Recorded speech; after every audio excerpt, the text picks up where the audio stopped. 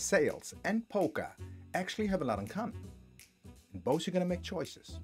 In both you're going to be able to deal with change. In both you definitely want to be able to walk in other people's shoes, and you certainly want to be able to handle your emotions. And that makes poker the perfect playing field to sharpening your sales skills. But you know what? Let me show you how that looks like. Welcome to the poker table. Now in sales, as in poker, we are getting dealt cards. In poker, we obviously call them cards. In sales, we call them leads. If you're wondering, I'm never getting dealt any leads, well, then you're not actually participating in the game called sales. Now let's deal some cards here.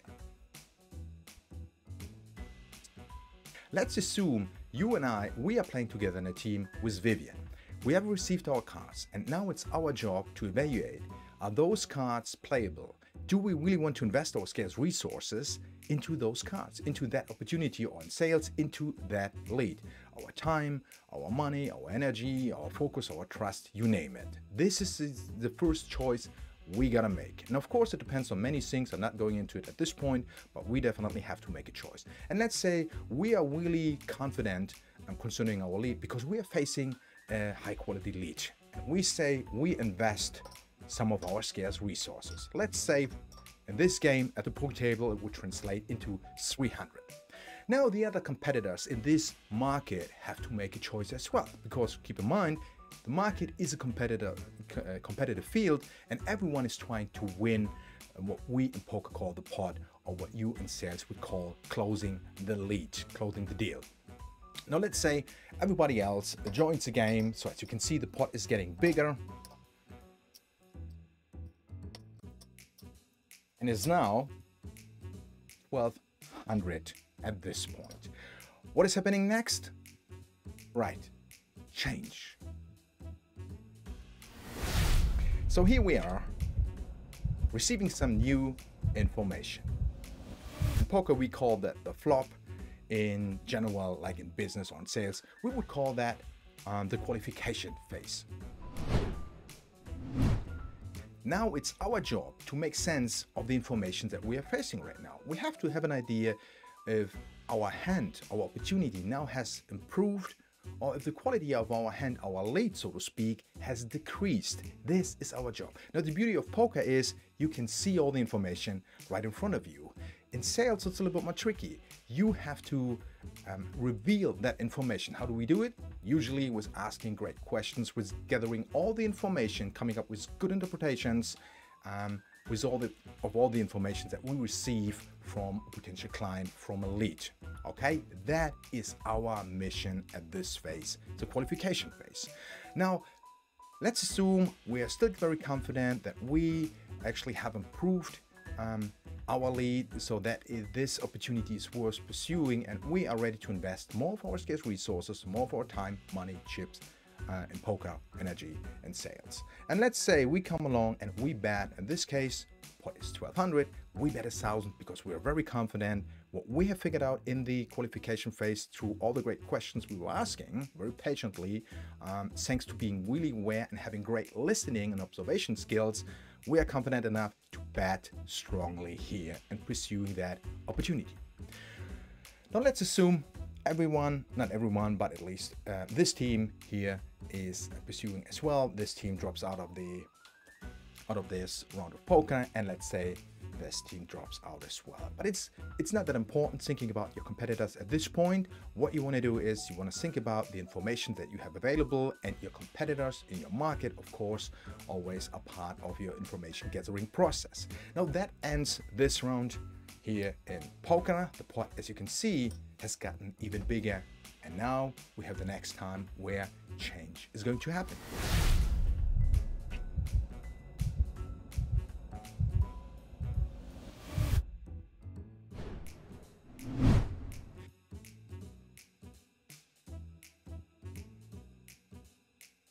In poker, we call that card the turn card.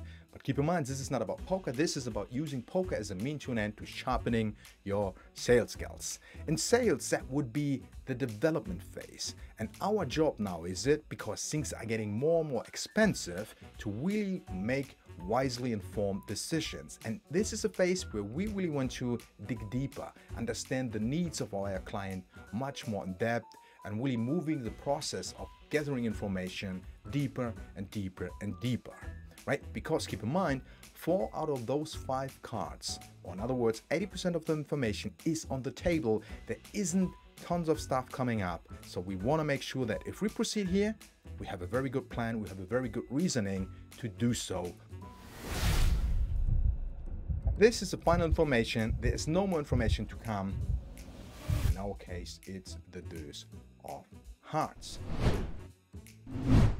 In poker, we call that card the river card. In sales, it would be the execution phase, meaning there's no more information to come, no more cards to come, and it's our job to really evaluate all the information we have on the table, everything that happened, all the things that have unfolded over the last couple of rounds, and make a final decision. Are we ready to make a bold statement, offering, so to speak, our final deal to the lead?